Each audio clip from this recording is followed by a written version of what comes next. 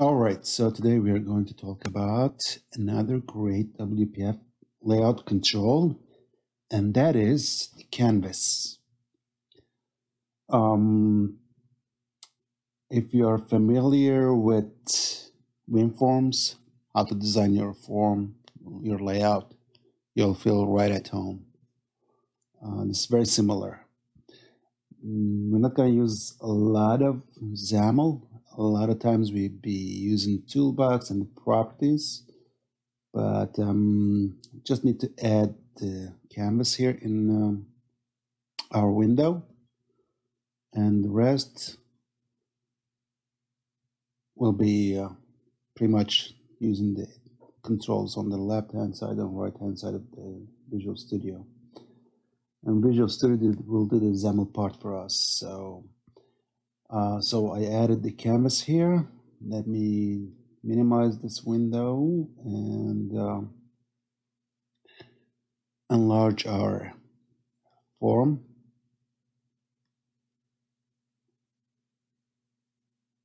Okay, so to start off, I'm going to create a simple form.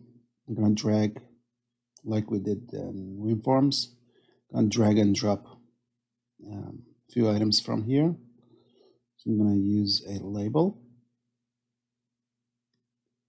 resize this, and give this background color. All right, so drag the item from toolbox, drag on the surface, and then properties. The properties section is grouped into several items, and it's beautifully designed. So the background, we could search here, but if you don't know where it is, but since I know, I can go to brushes, select my background, which is already selected. I'm going to get a color. Let's go with this color here.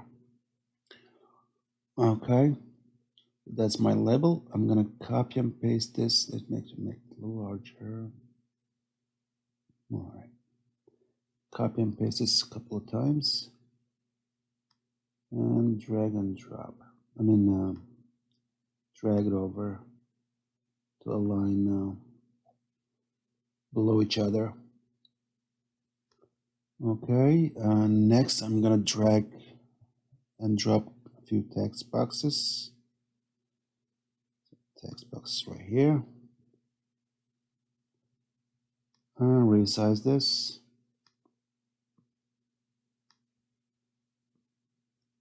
Copy and paste. Control C, Control V. I think it didn't happen.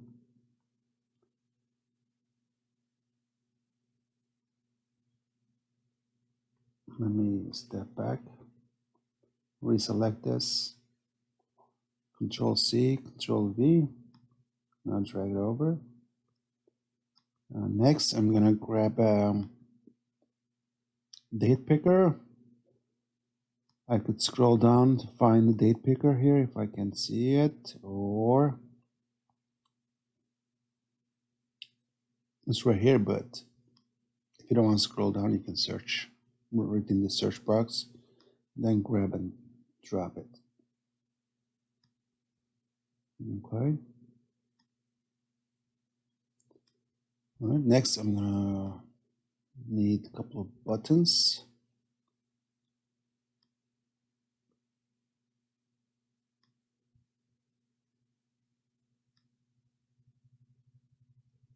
You can copy and paste,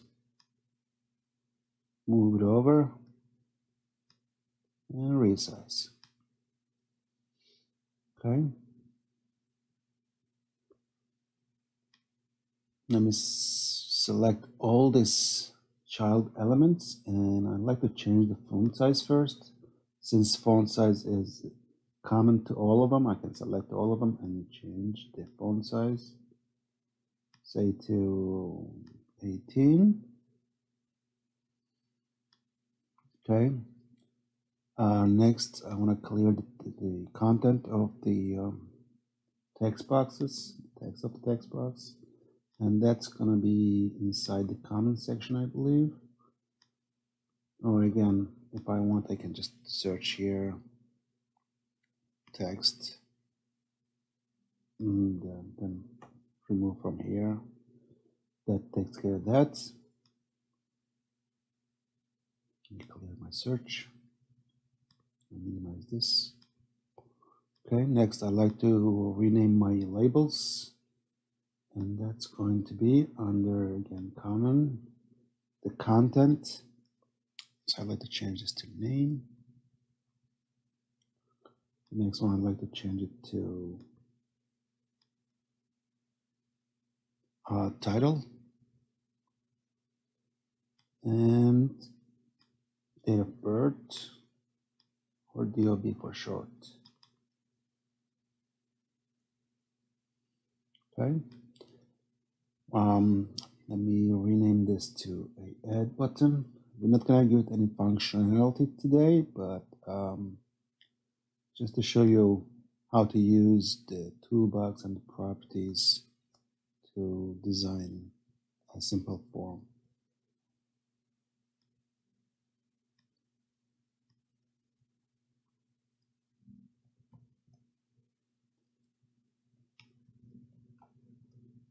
Okay, to name our buttons, we'll use this field up here, top button, if you need to rename them. If you want to assign a click event, in that case, you're going to need to name them. So I can say this, I can name this as button clear. And oops.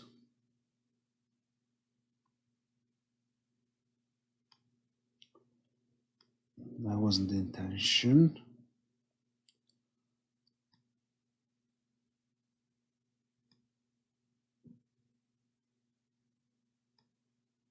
I lost, there it is. All right, so let's rename this button again. Button add. Okay, so our form is ready to go. Let's reposition this and run, build and run.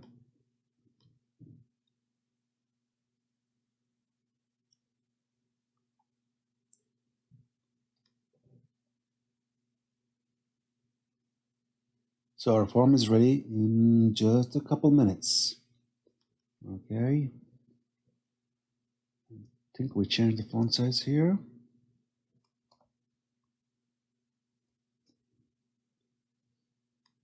And our date picker works great. No, we don't have any function to the buttons, but that's not going to be in the scope of this demo. It's just to show you how we can work with the canvas.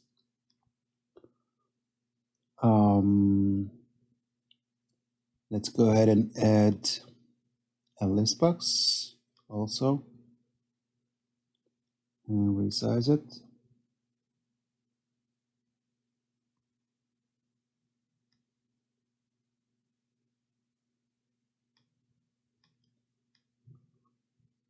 Let's add a couple items, dummy items. Let's go to properties, go to our collection, and add list box items. Add, change this to item 1. Content of this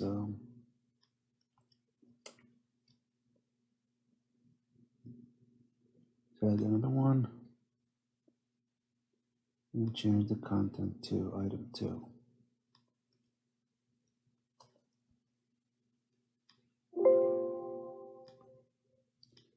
Okay, so we have our list box again, all with drag and drop from toolbox onto design surface. Let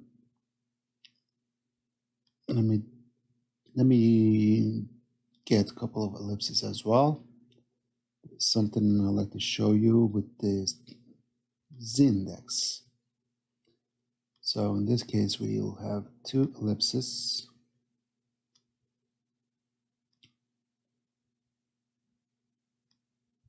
Actually, position this right here. Change the color of the second one. Okay, so the last one that we add, it's if they're intersecting, the last one sits on top of the first one. If for any reason you like to change the order, or say you want the red to sit on top of the green one, in that case, we're going to need to go to Layout, Properties, and change the z-index. Say it's 0. If we change this to a 1, then we'll force the red to be the topmost element rather than the green. Okay, so that's something to keep in mind. In certain scenarios, you may need it. It's there, available. Okay. The last thing I want to touch on, I'm gonna increase size of my Xaml window. So drag and drop is not the only way you can do it with. We still can use Xaml. If we want to do with Xaml, let's do an example with Xaml. Say I want to place a calendar right in the left bottom corner. In that case, I can add my calendar here. Select my calendar, and then I need to set the canvas dot. So canvas has property wise, I mean, as far as the alignment, we have 4 properties: bottom, left, right, and top. So in this case, I want this to be aligned to the left and the bottom. So I'm going to use canvas.left. I'm going to set this to 0, and canvas.bottom 0 also. And actually, let me remove this and first just close this out and see where by default it places top most corner. And again, if I want to move this to the bottom corner, I'm going to set this canvas bottom to 0, and then we'll have the calendar placed in the bottom left corner. So basically, as you place your items, you'll set if you want to do using Xaml, you'll use the bottom, left, and all those directional properties. Let's do another example with text block. Let's say I want to place this somewhere here. So I know the window height is 450. So it's going to be somewhere 225, or let's do 200. Let's do canvas top 200, and canvas left, let's do 10, and close this out. And we don't have a text. It's not visible right now. It's just tiny because we don't have a text in there. So if I set the text property to text block, then we'll see the text block show up at the location we want it. All right, so basically that's it for the canvas. Let's run this one last time.